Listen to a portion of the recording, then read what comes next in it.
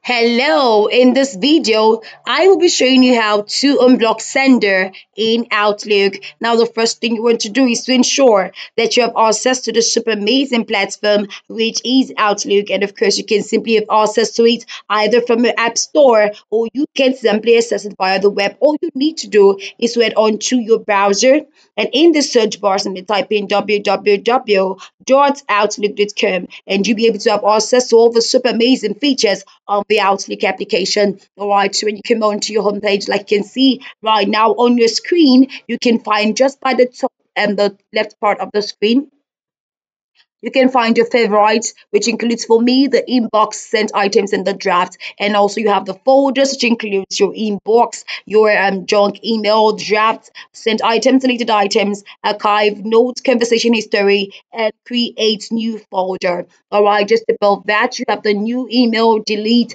archive, report, move to, reply all, read and read, flag and flag, discover groups, and undo. And you are good to go. So how exactly can you simply unblock sender in Outlook? So what you need to do basically is to come on to this settings part of the screen by simply locating this part of the screen and just simply selecting that and just simply search for blocked mails.